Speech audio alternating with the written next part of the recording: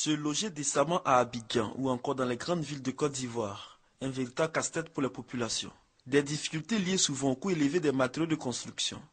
Une situation à laquelle des hommes d'affaires veulent apporter des solutions. Et ce, à travers la tenue de la seconde édition du BATIVOIRE, le Salon international du bâtiment et des matériaux de construction. Ce salon va servir à augmenter l'offre.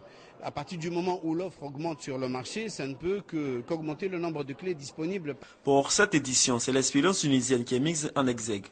Une cinquantaine d'entreprises et des bureaux d'études de la Tunisie, spécialisés dans le bâtiment, sont à ce rendez-vous d'Abidjan.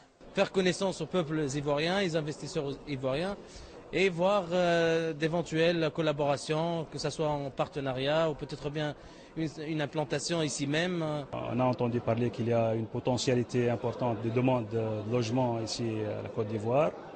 Donc on est venu ici pour voir s'il y en a des opportunités pour participer à construire des logements à la Côte d'Ivoire.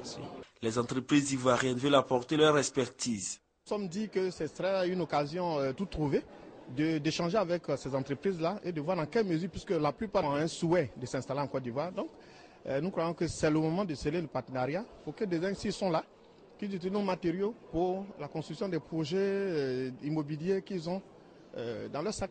Ouvert ce mardi 18 février à l'immeuble Kestab, le Salon BATIVOIRE, plateforme d'échange des professionnels du bâtiment, refermera ses portes ce jeudi 20 février 2014.